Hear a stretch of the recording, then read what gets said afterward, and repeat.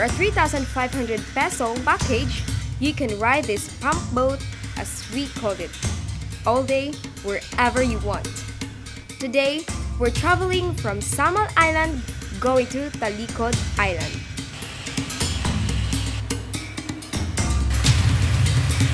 Our activity for today? Diving in the most visited spot in the island, the Coral Garden. I was excited as I wait to arrive in the garden.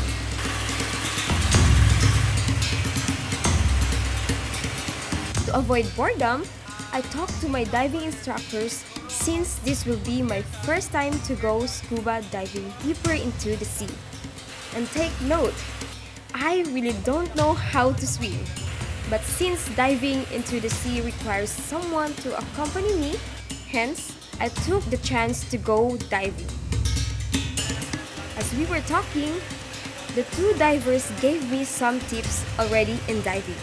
I replied back with some questions, like how is it to be underwater?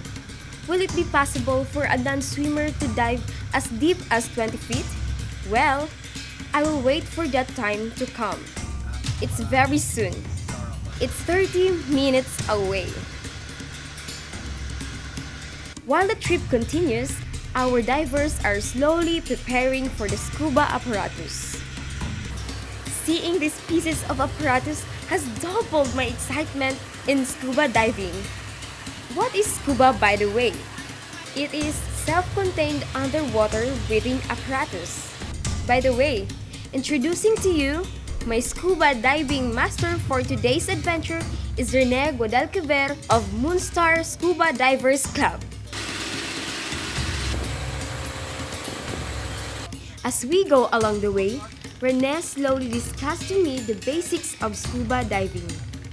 I was introduced to this scuba diving apparatus, namely regulator, BCP, fins, mask, and weight belt. As each apparatus of scuba diving are needed in every diving activity, Rene took time to discuss each part. Let's start with this regulator. How to use. This is the mouthpiece of the regulator. So, kailangan i-bite natin to.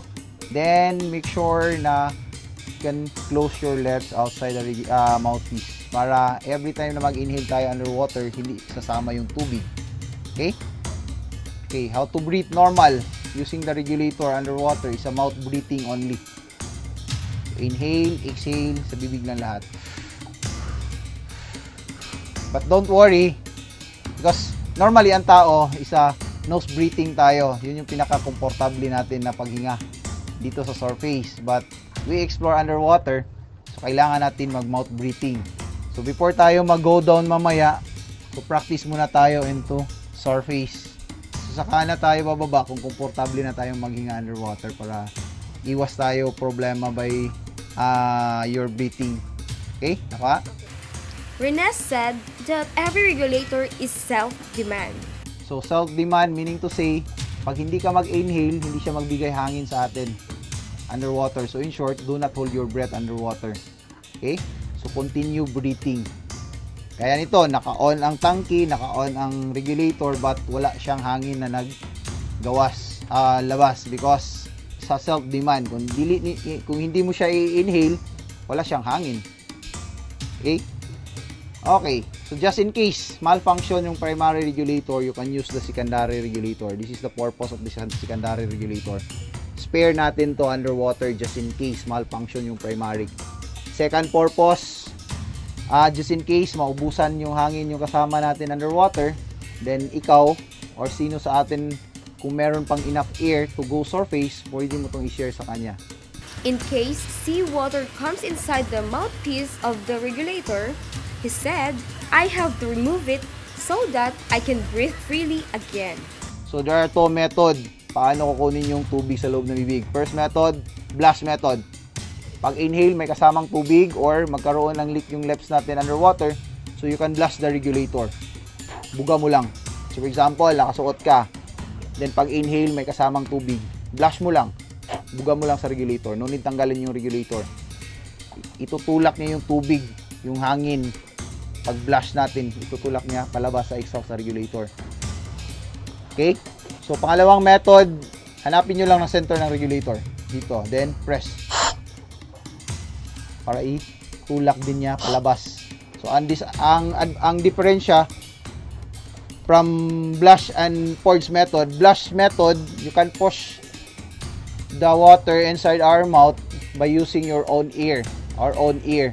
Galing sa lungs. So, sa purge method, pinapalabas natin yung tubig sa loob ng bibig natin gamit ang hangin galing sa tangke. The second apparatus he discussed is the mask, the protector of my eyes and nose. This is diving mask. So make sure pag suot mamaya sa diving mask, walang buhok na nakaipit sa skirt of mask. This is the skirt of the mask. Kahit isang piraso, dalawang piraso, kailangan walang buhok na nakaipit. Because malakas yung pressure underwater, yung pressure maghahanap yan ng leak sa paligid ng mask natin kasi merong bakante dito eh. So maghahanap yan siya ng leak. So pag merong buhok na nakaipit, doon dadaan yung tubig papasok sa loob ng mask natin. Then magstay tayo matagal, kahit konti lang yung tagas sa mask natin mamaya. Then magstay tayo matagal, so mataas yung tendency na dadami yung tubig at saka makablock siya sa vision natin underwater. So what I'm going to do, Rene, once the seawater is inside the mask? So magmamask clearing tayo. Mag-skills na naman tayo just in case. So okay. So how to do mask clearing? Inhale ka malakas into your mouth, then look up. Push the upper part of the mask. Ipo-push lang konti dito. Then exhale it to your nose. Let's for example.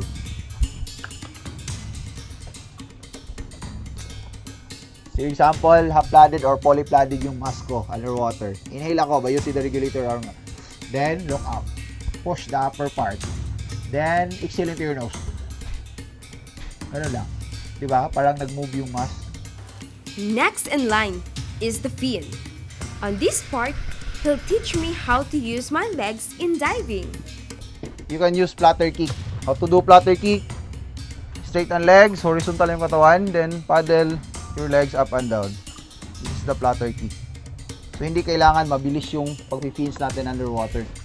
Pag entry natin mamaya dito, doon tayo yung direction, then yung current doon din patungo. So, straight yung legs natin, pati yung katawan. Sabay na tayo sa agos ng current. Then, hindi kailangan mabilis para makakita tayo ng magandang view underwater. Rene says, once a person is underwater, he'll experience pressure. Therefore, he also teaches me how to fight the water pressure from above that pushing down on me. Ma-feel natin yung pressure underwater sa sakit yung tenga natin. So, paano yan labayan? Through equalize. So, how to do equalize? Inhale ka malakas. Pinch your nose. Then, exhale into your nose. Blow into it. Yan. Para mag-pump yung ears natin underwater. Inhale ka into your mouth, then pinch your nose, then exhale into your nose. Parang pigilan natin yung hangin para mag-pump yung ears natin. Yan, ipapump. Dito sa surface, hindi natin mafe-feel na nag-equalize tayo because negative pressure dito eh. Pareho negative pressure. Loob ng tenga natin at sa surroundings, pareho negative pressure. Pagbaba natin mamaya, we explore into positive pressure. Merong konting naiwang negative pressure sa loob ng tenga natin. Yung negative pressure na yan, yun yung nagdala ng sakit sa loob ng tenga natin. And every time we go deeper, more negative pressure is to be felt. And therefore, we need to equalize to convert negative pressure to positive pressure.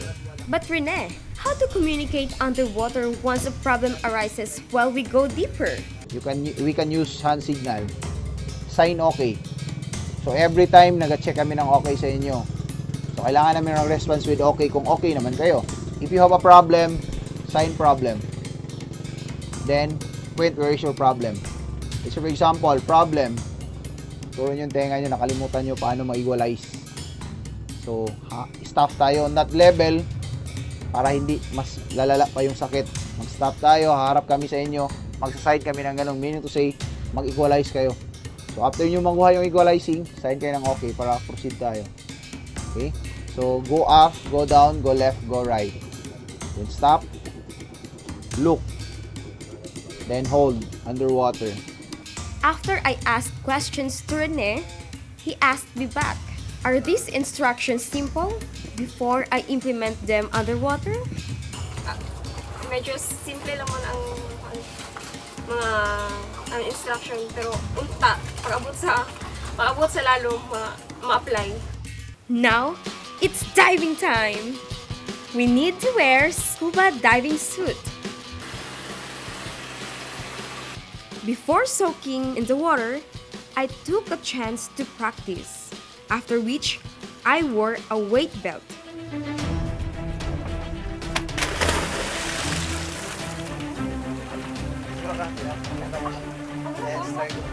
Since I am ready to dive, I put my fins, then my mask, and now make ready corals. May is going to explore you now.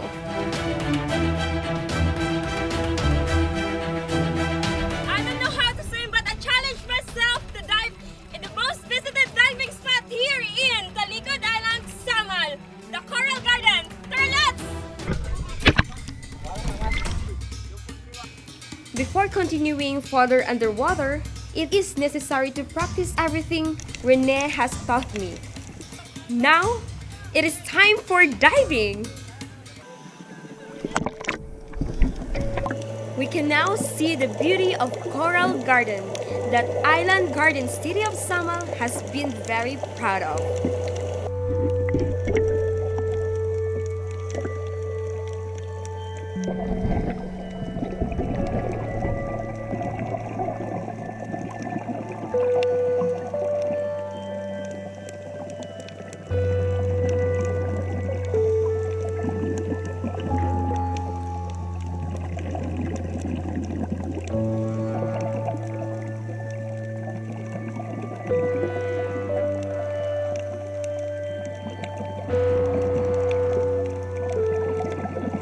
Down below is not easy, but with all the instructions my master diver has taught me, I know I can do it.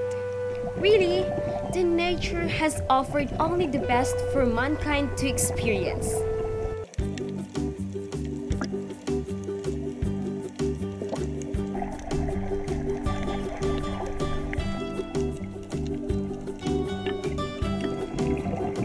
If you dream to explore the underwater, then this place is the best way to start it.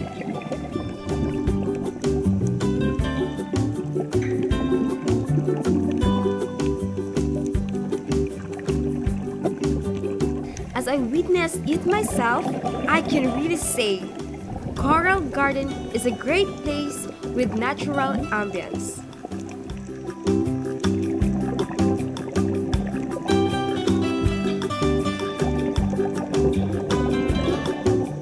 What I can proudly say of this adventure is the fact that my teachers in diving accompanied me with care. For all wannabes out there who wanted to explore and experience the way I did, why don't you hire these two divers? They may not be the A-listers in the country, but their accommodation and skills are best so far. In fact, their price is reasonable. Nag-offer me og introduction dive for the price of 850 per person. So including na whole gear, unlimited pictures underwater, and dive master. And isa ka offer namin sir is a certified dive for 2,200 2,500 for 2 dives. So including na whole gear, unlimited pictures underwater, and dive master. Diver Rene told me that diving is considered to be one of the most effective ways of removing your fats. That if you are very conscious of your look, just like mine. Kung magstay ka in 20 feet, more than 20 feet and 20 minutes underwater, you can burn calories 1,400. So kung less than 20, may naaman siya ma-burn, but dili kayo siya as in ana ka dako nga calories na masunog sa imong lawas because of the pressure above 20 is shallow, di na kayo kusog ang pressure. So pag more than 20 ka, mas the more kusog ang pressure, mas paspas ma-burn ang mga calories underwater. Rene and his companion don't just dive, they protect the ocean. So, ang mga activities sana sir ginahimo na mo like last month ago nami activities month of the ocean. Ang mga ginahimo is nag scuba sorero mi, nag coral rehab. So coral rehab is parang nag coral planting kami underwater, na yung mga area na wala kayo corals, ginalagyan namin ng corals. Kung masira yung ocean natin, lalo na coral reef, so dako ang mawala sa atong earth, o dako ang equivalent sa atong earth na masira, because water 70% of earth covered by water, so kailangan talaga na protektahan nato ang ocean. Everything down here is awesome. Being one of those who witnessed the beauty of the coral garden, I can recommend this to you to be part of your bucket list once you visit the Philippines, especially the great southern island of Mindanao.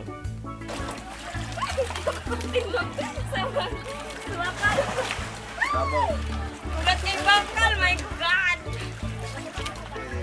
Ano? Must try! Ito na rin, ako ano? Char, it's my first time, but I made it. But wait, my ocean adventure is not yet done. Part of the package that a tourist can benefit is the stopover at a wonderful white beach line in Davao Santa, which is still part of Talicud Island. I am excited again to experience white sand. Surely it can let my feet rest.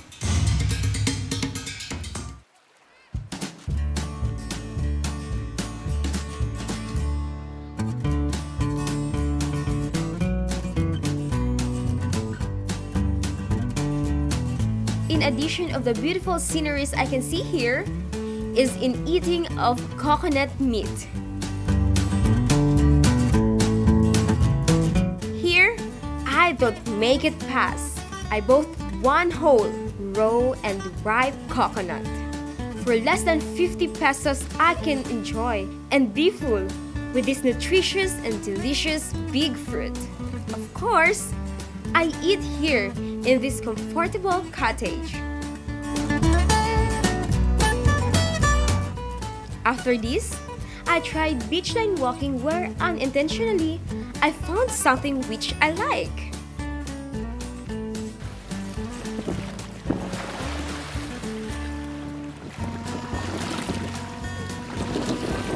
Star!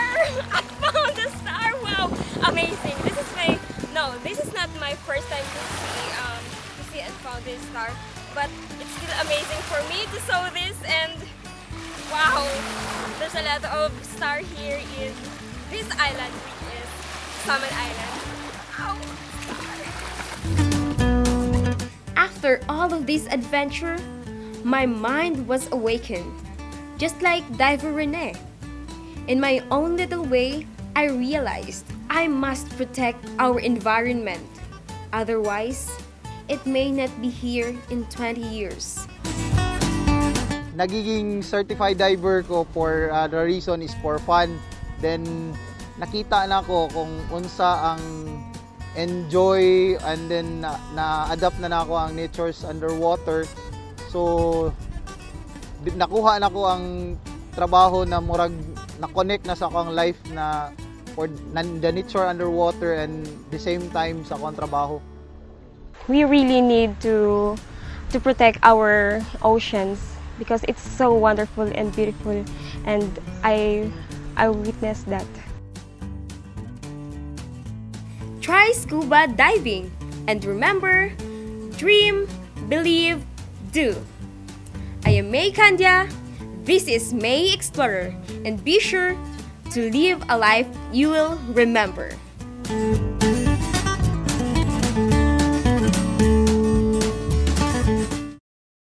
But how reach Samal Island from Davao City, Philippines, try to go to Sasa Once Port where you can ride a boat.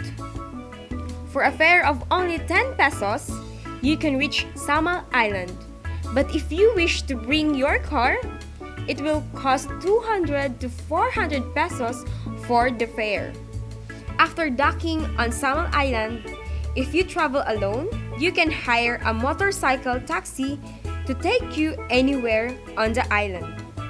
Today, I am passing by many other popular attractions and going to Kaputian district for only 75 pesos. But if you travel by your car, Kaputian is very easy to find. From Kaputian, you can find pump boat available just like I did. They, as well as other pump boat drivers scattered around the island, can take you to reach the surface of the coral garden. Since you want to go scuba diving, this Moonstar Scuba Divers Club is the best in town. Contact them through their Facebook page at www.facebook.com/moonstar.scubadiversclub.